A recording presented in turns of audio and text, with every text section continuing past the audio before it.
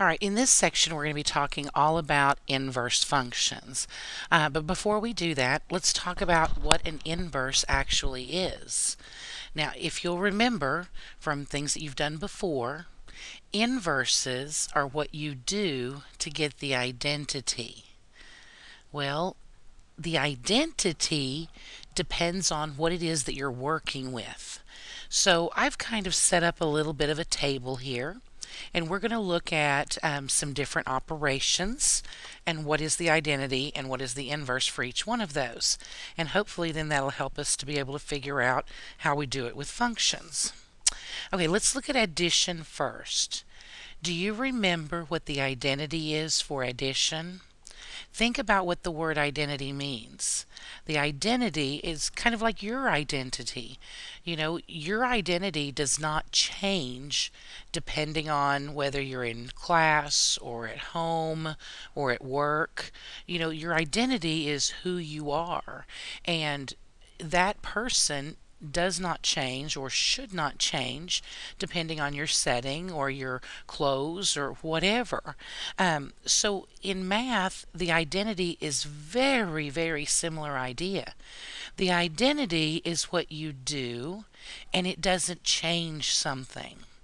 So for instance, with addition, if we're going to add a number to something, and it will not change that number. What is that something? Well, that would be 0. We can add 0 to any number that we want to, and it will not change the number. So 0 is considered the additive identity, or you could say the identity under addition. All right, once we understand what the identity is, then we can figure out how inverses work. Because remember, inverses are what you do to get the identity. So think about the number 5. What would you have to add to 5 in order to get the identity of 0? Well, that would have to be a -5, right? So 5 and -5 are inverses of each other because they are what you would do, addition, to get the additive identity of 0. Let's look at multiplication.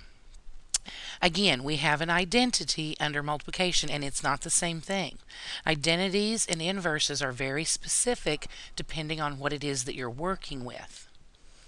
So, but the idea is the same. In multiplication, we're looking for a number that we could multiply, and it would not change anything that we're multiplying it to. That would be a 1, wouldn't it? We could multiply 1 times any number we want to, and it does not change that number.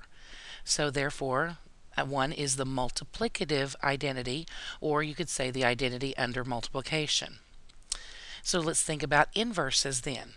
And again, we'll just take that number 5. That's a nice number. What would you have to multiply? We're talking about multiplication here. What would you have to multiply to 5 to get the identity of 1?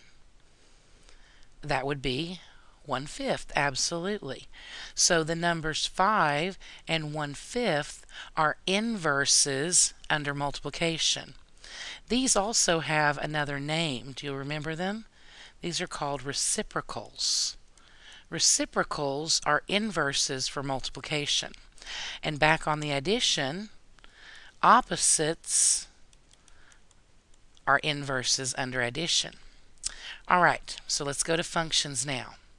There is an identity for functions, and actually we've already learned it. It's part of your library of functions.